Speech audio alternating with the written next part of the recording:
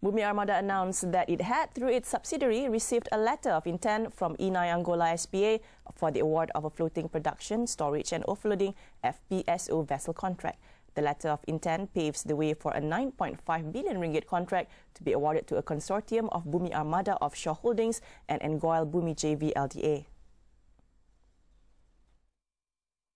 Bumi Armada's Chief Executive Officer or Executive Director Hassan Basma said the contract entails the chartering, operation and maintenance of a floating production, storage and offloading vessel for deployment at Block 15/06 East Hub offshore Angola.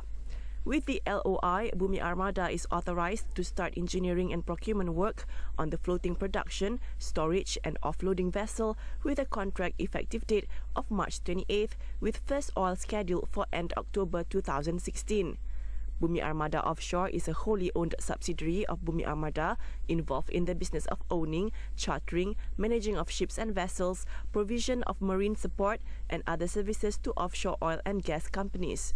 Bumi Armada said the contract, subject to execution, was expected to contribute positively to its earnings for the financial year ending December 31st, 2014.